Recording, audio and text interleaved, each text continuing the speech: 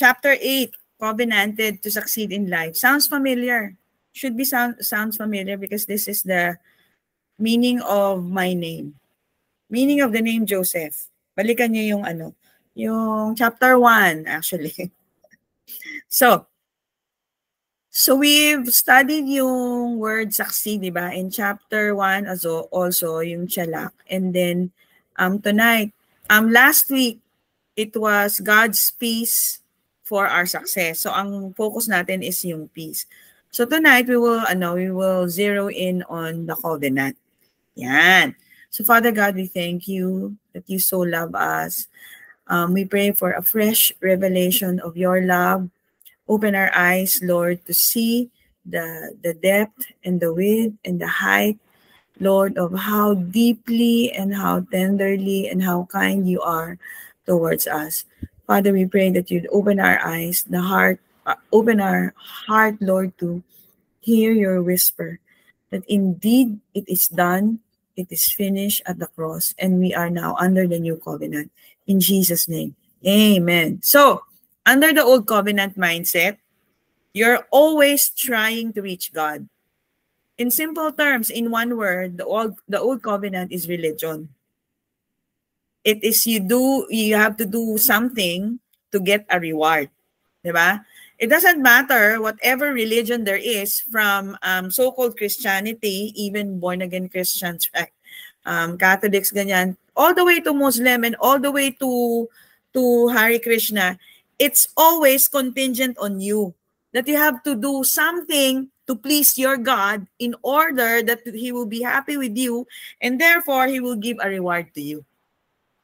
Even among Christians who doesn't have the understanding or the revelation. Revelation means that you understand the gospel of grace, that it's all about Jesus, right? But if you don't have that, then more or less you're under the old covenant, which is religion.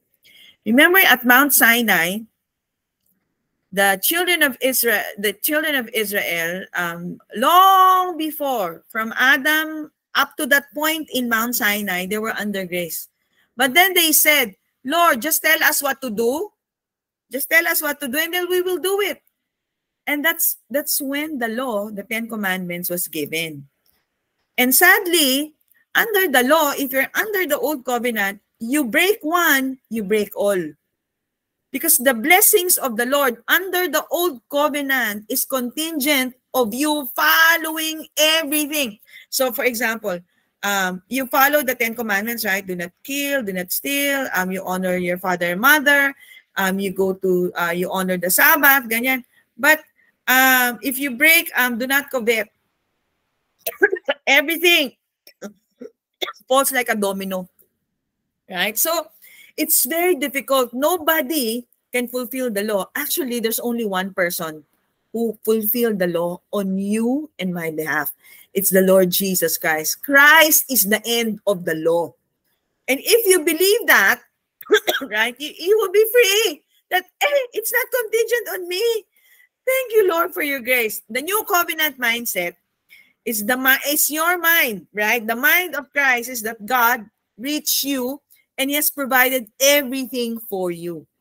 In Luke 5:36-39, it says, and no one puts a new wine is the old covenant, into old wineskins. The problem is actually there is no pure law. There's no also pure grace. We are actually all mixture, even our songs. That's why I praise the Lord, because sabi ni Lord, no, faith comes. Faith comes because faith is under the new covenant. You don't need faith. Okay. You do not need faith in the old covenant, right? Because it's contingent on you. You do not need the cross under the old covenant. Sorry, you do not need the cross. You do not need faith under the old covenant, right? Because it's contingent on you.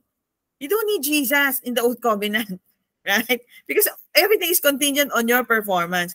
But under the new covenant, it's finished. It is done. The obedience is not your obedience. The obedience is the obedience of Christ. You believe in the obedience of the Lord. So, ito yung mixture. When you put new wineskin into old wineskin, yung nagkalabo-labo na, naging halo-halo na. That's why it's really very important. It's very clear in our minds what is the new covenant and the old covenant. Anong mangyayari pag nagkaroon ng mixture? It's actually deadly. The new wine will burst the wineskins and be spilled, and the wineskins will be ruined. Ano yung wineskin? Actually, it's us. Kasi yung wineskin, it's the vessel eh. Right? But the new wine must be put into new wineskins. Both are preserved. And no one having drunk old wine immediately desires. For he says the old is better. So, parang ganun tayo, no? It took time actually for us to really understand what is grace. I'm talking about myself, no? Si Ruel, went to the Strait of Holy of Holies. Pero tayo, who sat under the ministry of mixture. Actually, yung unang experience ako, I can tell for myself. My experience at the beginning, no, you really felt you really heard the gospel of grace because it's all about the love of Jesus for you. But as time went on, nagkaroon na ng, you have to do this, you have to serve, etc., for you to be blessed. Actually, yung karma, this is the old covenant. Because you do this, you get this. If you do bad, you will get bad. So the old covenant is you do good, you get good. You do bad, you get bad. But under grace, right? It's because of what Jesus has done on the cross, you are blessed. You are both given mercy. The punishment that you deserve, you were not given, right? And you are given grace. The undeserved favor, the unmerited favor that you don't deserve, you get. Yun yung new covenant. Hallelujah. And it's not because of your behavior. It's not because you are serving every Sunday. It's not because I'm giving this Bible study. No. It is because of the finished work of Jesus Christ. So to tell God, Lord, nagsiserve naman ako sa iyo eh. You have to bless me. And why is my family like this, like this? Actually, you're mixing it. Hallelujah. So now comes the important part that, you humble, right? You submit.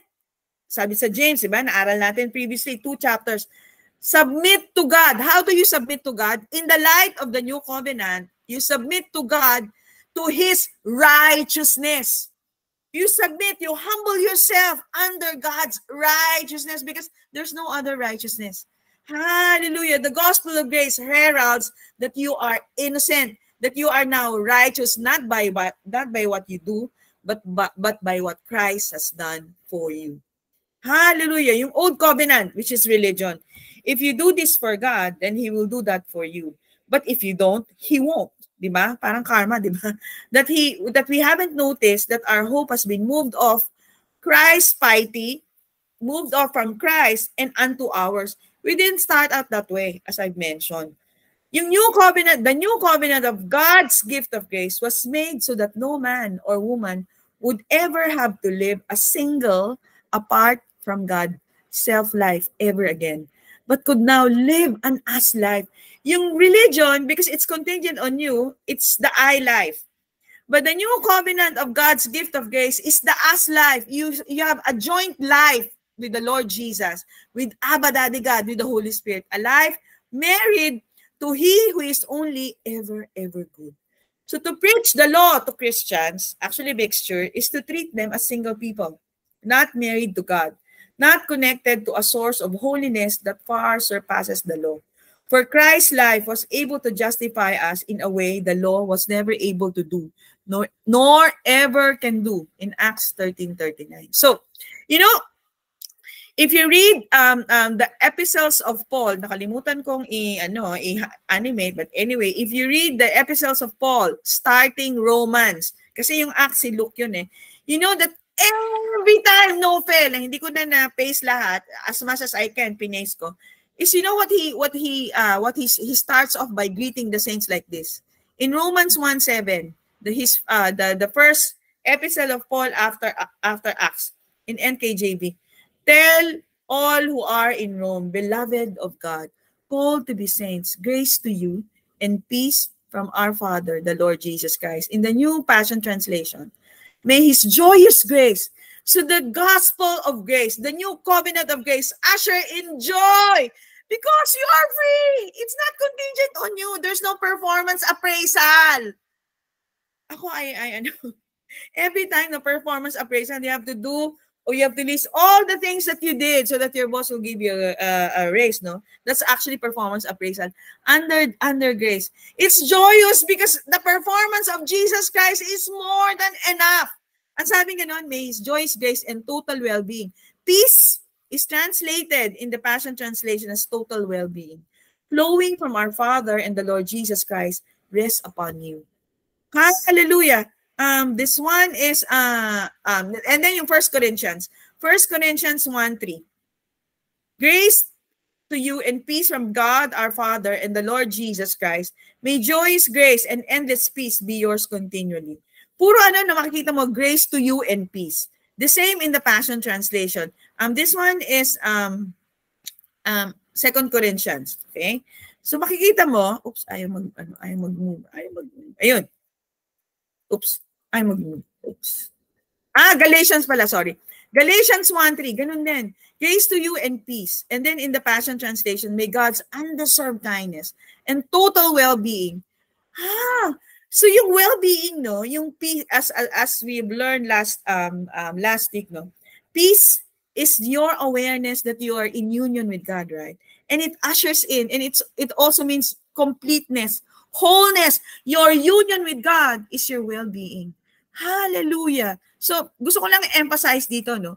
The gospel, the new covenant, is the gospel of grace and peace.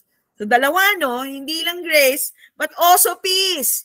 Hallelujah. Grace, and in 2 Peter 1 po yan. Grace and peace be multiplied to you in the knowledge of God and of Jesus our Lord. May grace and perfect peace in the Passion Translation cascade over you as you live in the rich knowledge of God and of our Lord Jesus Christ. So, in the rich knowledge, grace and peace comes as we hear and hear. And I love it very much in the Mirror Bible Translation. 2 Peter 1:2, no? God's desire that we may increasingly know grace as His divine influence within us and become fully acquainted with the awareness of our oneness. So grace and peace.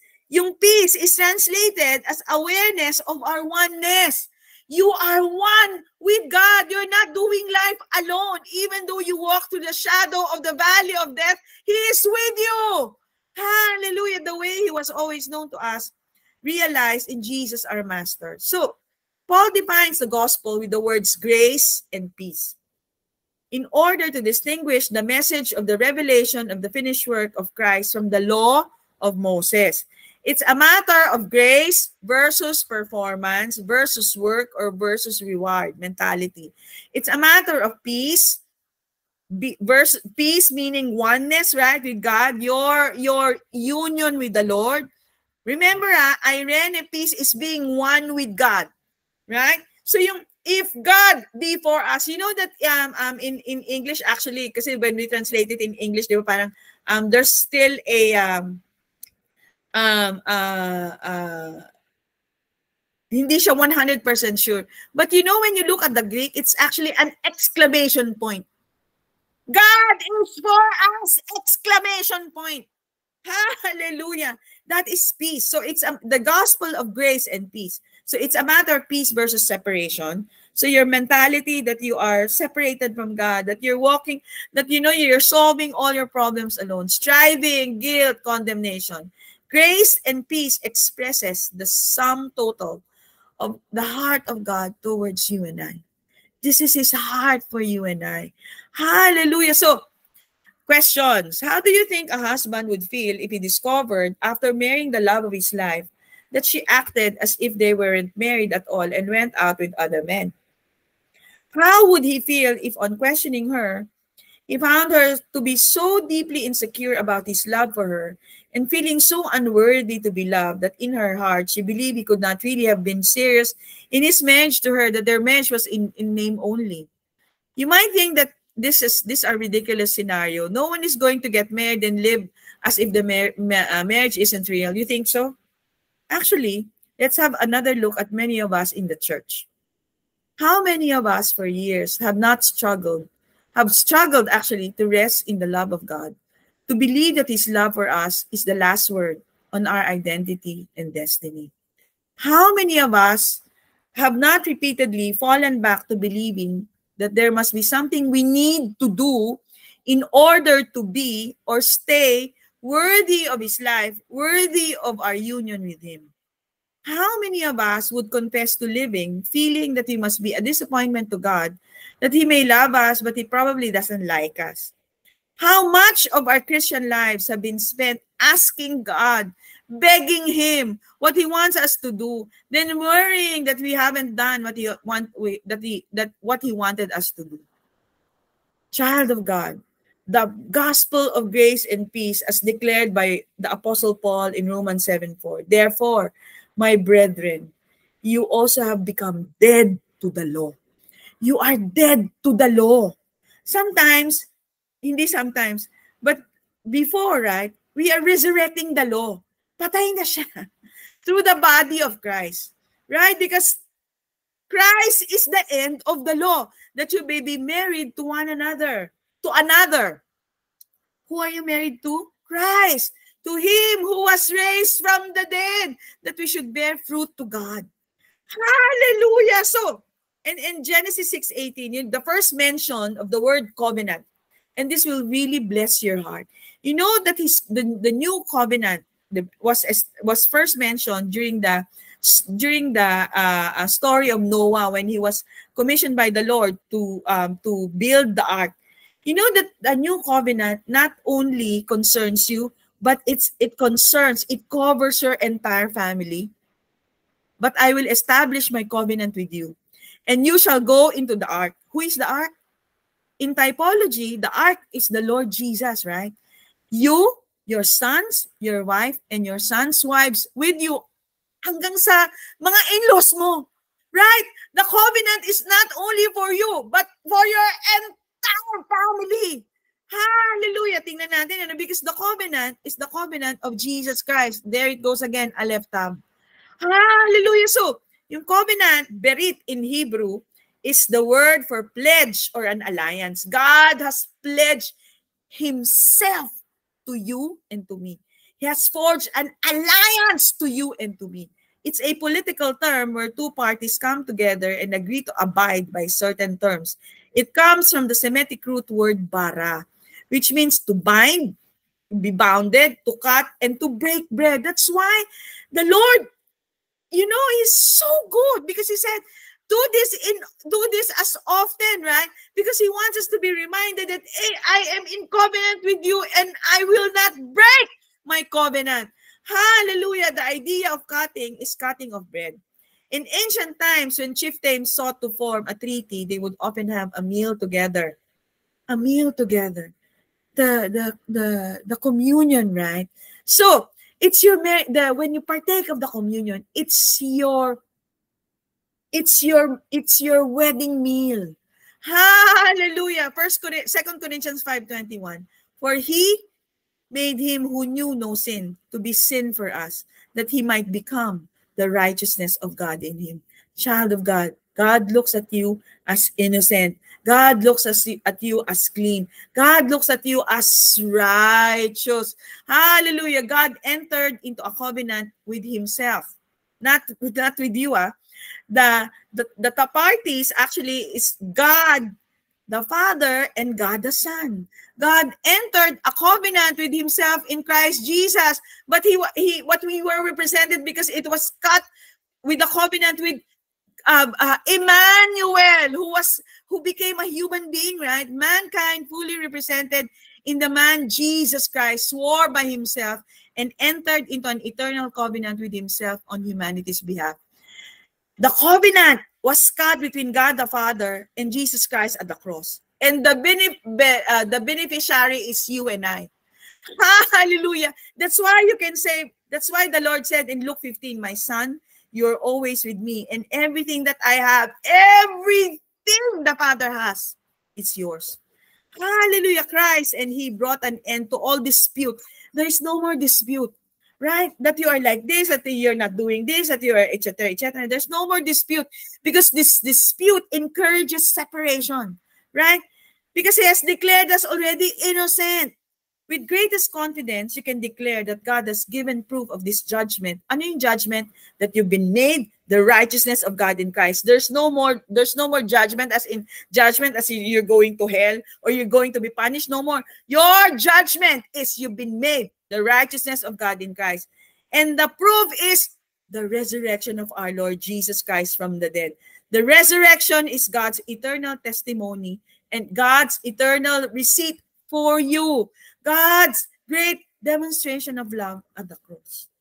Hallelujah. So, the new covenant, you are signed, sealed, and delivered in Ephesians 1:13-14, in whom you also trusted, after that you heard the word of truth, the gospel of your salvation, in whom also that you replied. You were sealed. You know that you are sealed by the Holy Spirit of promise, which is the earnest of our inheritance until the redemption of the purchased possession unto the praise of its glory. Actually, this translation is parang in the future pa. But actually, when you study the Greek of this, it is actually now. That you're not going to enjoy the benefits of your covenant in the by and by. No, heaven is now. You are heaven walking on earth. So, heaven is not some distant goal for us after we die. But God has lavished upon us every spiritual blessing, which includes healing and wholeness, right? That is in the heavenly places. We have it all now in this life. The eternal inheritance has always been ours. He opens up Ephesians telling us what God has always known to be true about us. It's too good to be true, but it's true. But that's the very meaning of the word gospel. It's really good news. Too good to be true. We cannot grasp it with our natural understanding. Because if you can grasp it with our natural understanding, it's not the gospel. That's why we are given the Holy Spirit for us to understand. Even the gift of faith, even the gift of understanding is supplied to you and us. Another point, the new covenant is the mentality of supply. The old covenant is the mentality of demand. It demands something from you.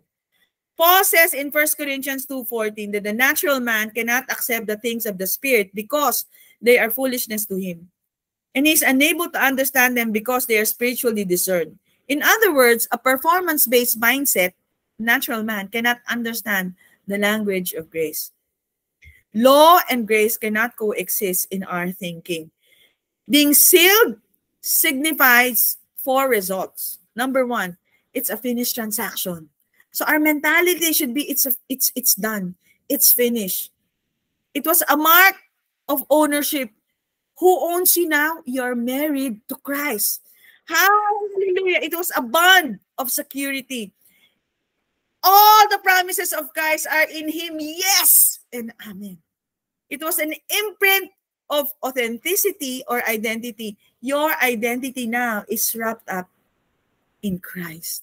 Hallelujah. The gospel declares that the union he offers us is based entirely, not on your obedience, definitely, not on my obedience, but in Christ's obedience at the cross.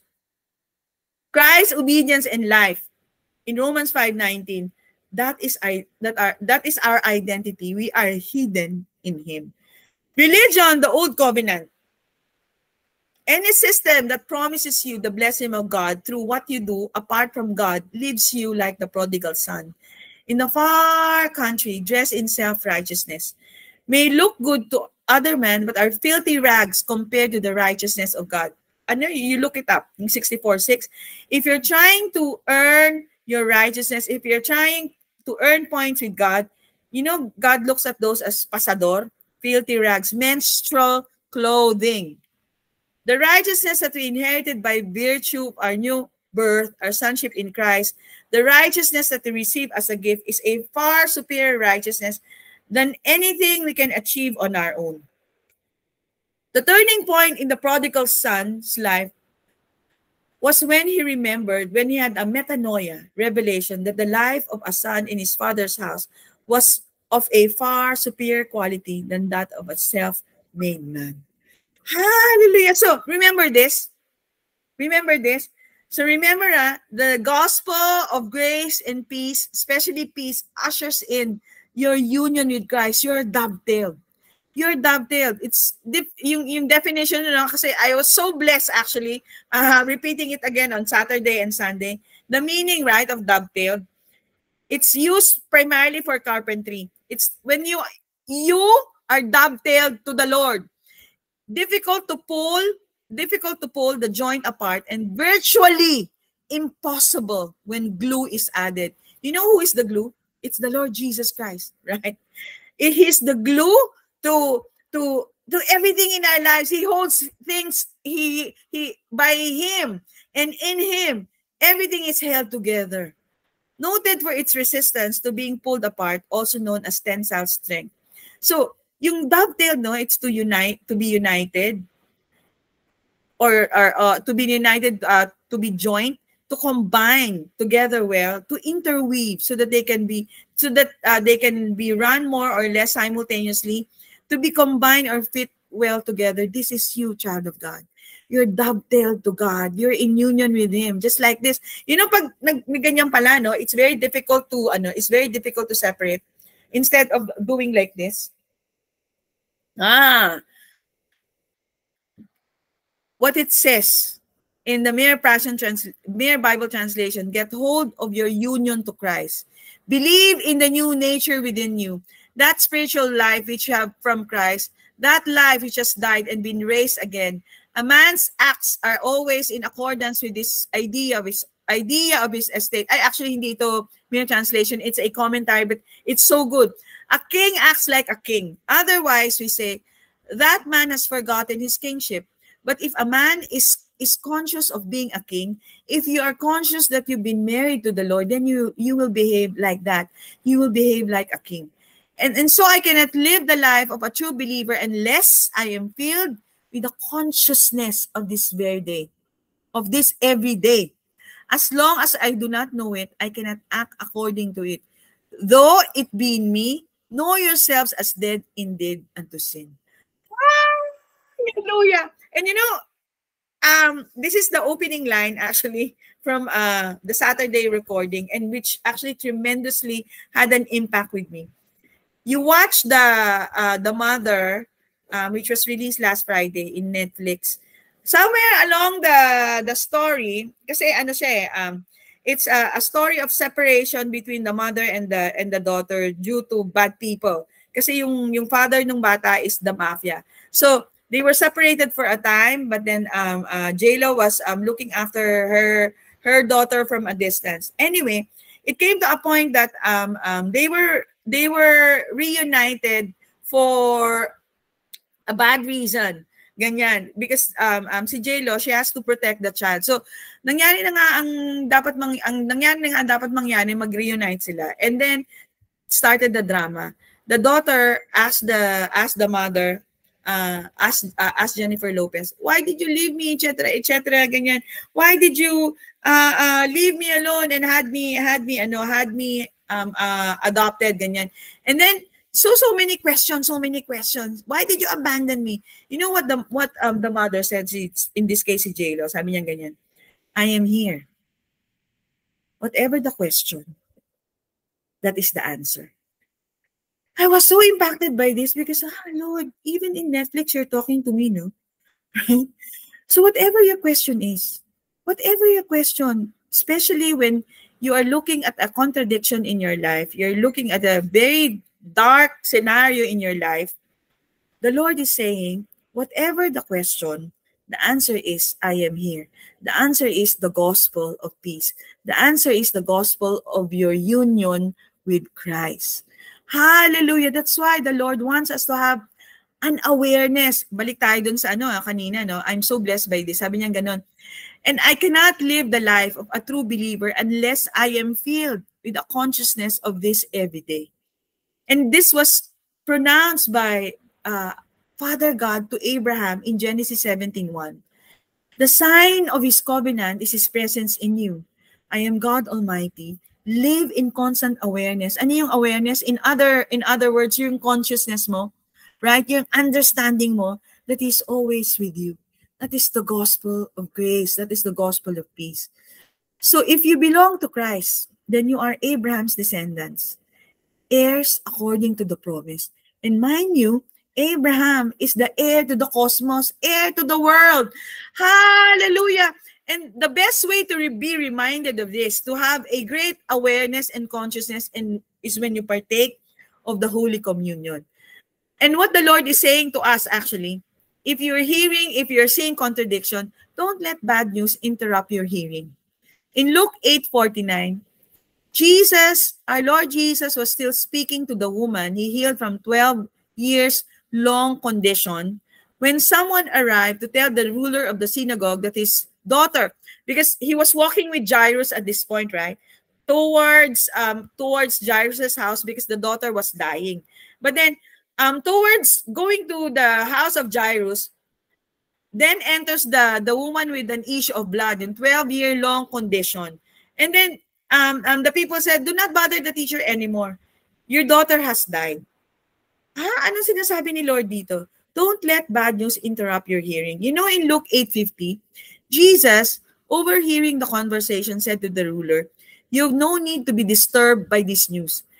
Even if you're seeing contradiction and darkness in your life, what the gospel of grace and peace is saying that it is finished, it is done, your wholeness is done and paid for, including your family. You know, you have no need to be disturbed by this news. Remain in this place of seamless persuasion and she shall be completely restored. Ano yung seamless persuasion? Seamless persuasion that, hey, God is for you. God is for me. It's an exclamation point. Hallelujah. And lastly, right? No other foundation that anyone can lay for you to be successful. That foundation is the new covenant. Without a proper foundation, a building will remain unstable because all its weight is on the wrong place. Especially when the storm comes, right? Without a proper foundation, a Christian will remain unstable because all their weight is on the wrong place. If Christ and his work is not laid as the foundation of our new life, if Christ and his finished work is not laid as the foundation of our new life, if Christ and the new covenant is not the foundation of our new life, we will continue to put far too much weight on our own performance or obedience as a foundation of our lives. Of course, our obedience to God's direction is important, but what I want to show you tonight is that our obedience is not the foundation of our new life in Christ. In 1 Corinthians 10. Don't let any preacher try, including yourself, and lay your obedience as the foundation for your new life in Christ. That's why it's live the let go life, because Christ has done everything. Hallelujah. So, what does it mean by covenanted to succeed in life? It's wearing the robe of his righteousness. You know the ketonet pasim, di ba? Several times inaanan natin to. This is the robe of the firstborn. Who is the firstborn? The one who first resurrected from the dead. It's the Lord Jesus, right? And now we are clothed with his righteousness. It's covenanted to succeed in life. Saan yan nanggaling sang story yan nanggaling? In the story of Joseph, actually. Joseph's name, actually. The name of Yahweh, the Aleph Tab is imprinted in the name of Joseph. And his name shall be called Joseph. Aleph Tab. You know what it means? Ito yung mga letters ni Joseph. Yod, di ba? It means one of the meanings is the finished work. Bab, it means secured kasi it looks like a nail. Samek, it looks like a ring, an ending forever. And then Nun, it denotes you are heir to the throne. What does it mean? What does it mean to be covenanted to succeed in life? Covenanted in the new covenant. So what does it mean? You're heir to the throne, forever secured through the finished work. Not only you, but your entire family. Hallelujah, because it's all done in Christ. It's all done in Christ. In Ephesians 1:13 to 14 in the Mirror translation, now you have discovered yourself to be equally included in him, having witnessed the unveiled logic of God. What exciting news! Your salvation is publicly announced.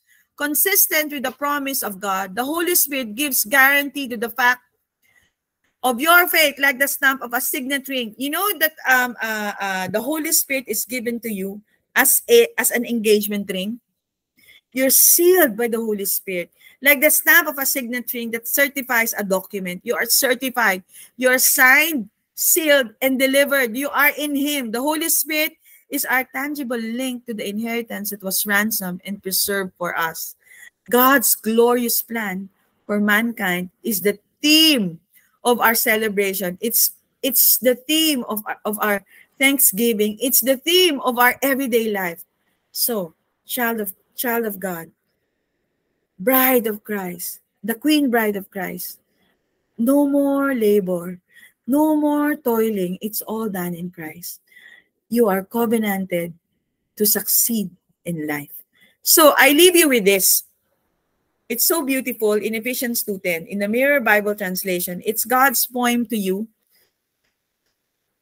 You are the expression of the greatest idea that ever was.